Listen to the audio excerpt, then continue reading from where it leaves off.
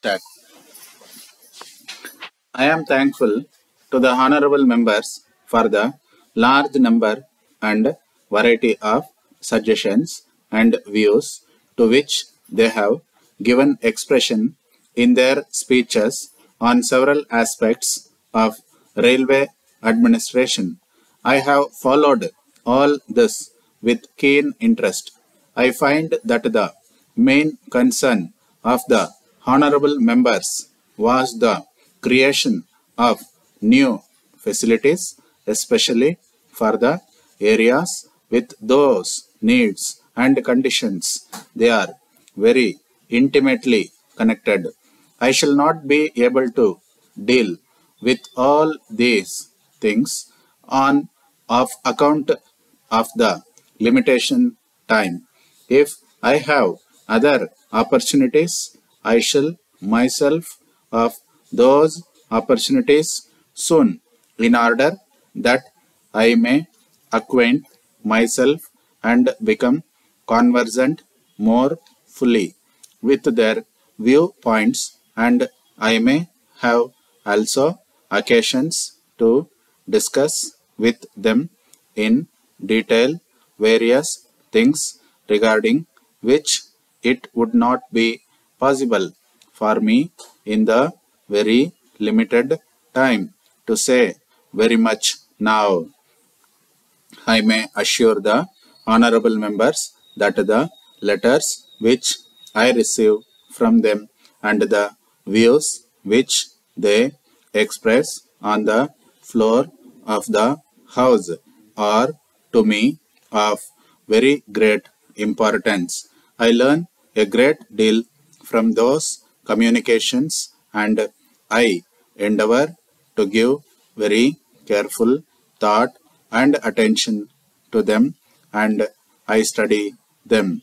And as I arrive at conclusions, I shall convey them to the honorable members and make personal contact for further discussions so that we may arrive at especially some kind of consensus in Parliament regarding the way in which we want to handle and tackle the various difficult problems. The number of cases which I am facing and this country is facing, and which are of very great interest to all of you.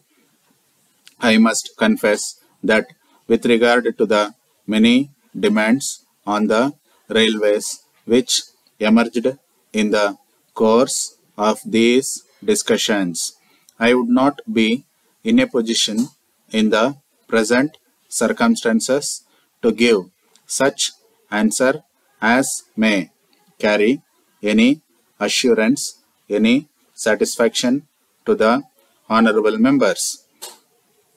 I am very sorry I am called upon to give assurances. Several honorable members have come and told me just to say that something will be done at the earliest possible time. I have seen the fate of various assurances in the past, and for one, I am not going to expose myself to this risk.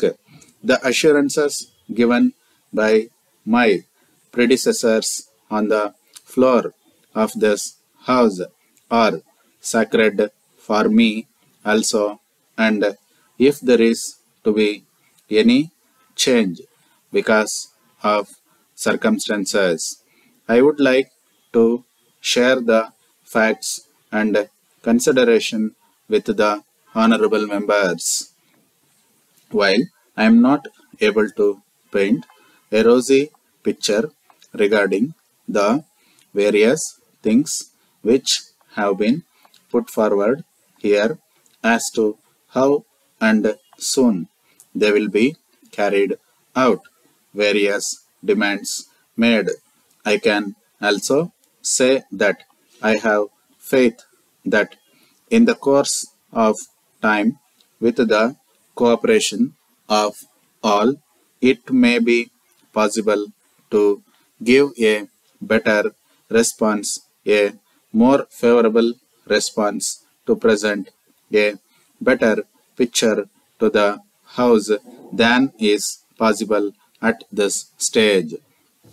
I shall try to give to the house in a brief compass the perspective of the railway system as I see it and the course it may take in the next few years. This has the relevance because various things with which we will have to deal later on, regarding which I am called upon to give answers, depend upon a realization and understanding of what is ahead of us and how well we are equipped now to deal with those things, and if there are deficiencies, how we are going to remove them.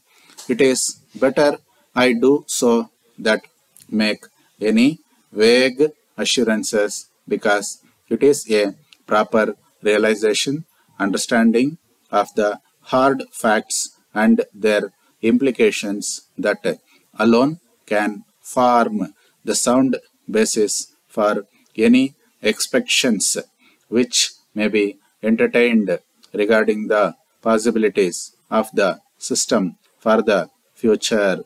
In the course of my reply to debate on the railway budget, I understand the role and the obligations and handicaps under which we are laboring, as well as the measures to be taken which I think should be adopted to discharge the responsibilities. Thanking you. Dear sirs, we wish to call your attention to the great importance of being properly covered by insurance in the event of your mills and machinery being destroyed by fire. It is every day being proved that the only real way to be properly covered is to see that your machinery, buildings, stock, and plant are insured to the full value, and that your insurance policies contain full and correct descriptions of what you intend to insure. If you have not at present a full and complete list of your mill properties and plant, we certainly think that you should at once get one made up, because in the case of a loss arising by fire, the entire burden of proving what was there, you cannot at present expect a settlement of the claim in any satisfactory basis. It is most important, therefore, that you have this list drawn up with accurate valuation signed by a qualified third party that you can lay in the hands of the insurance company in case of need.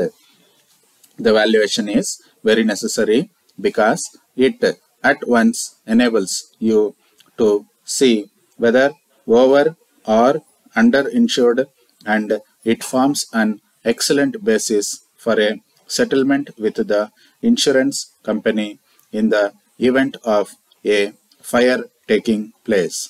Where there is no such document, the insurance company takes price of the machinery as shown in the books of the firm, and if this has been depreciated year after year, such a basis is unfair for the settlement of insurance claim. We are in a most favorable position to give you the expert advice on this important subject, hoping to receive a favorable and early reply. Thanking you, yours faithfully, Manager.